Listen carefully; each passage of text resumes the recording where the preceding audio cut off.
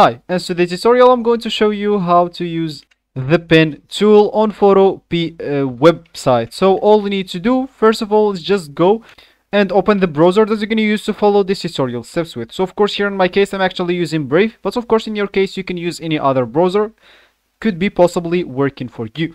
So of course when you open your browser, just go to the URL section and type photopea.com and hit the enter button. So that will certainly take you into this page.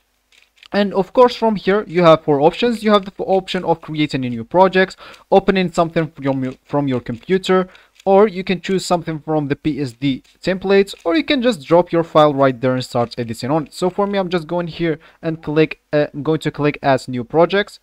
And of course I'm going to choose one of the templates right here. Let's just choose the first one. And let's just wait until it loads right here.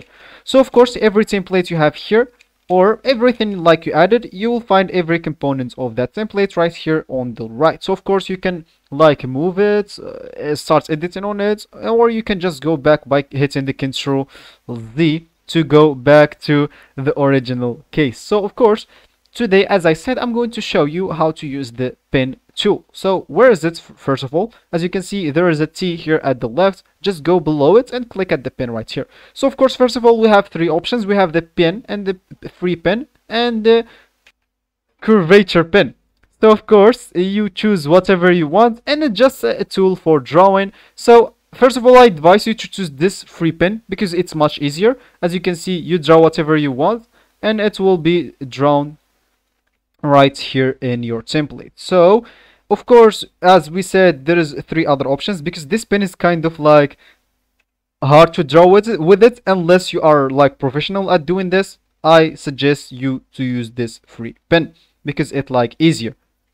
And of course there is the third option, which is this curvature pen. So of course that is simple as well. You can just, let me just go back, you can just like create one like this, and then of course you can start editing on it. So that will be actually for this tutorial. I hope you like it. Thank you guys for watching and goodbye.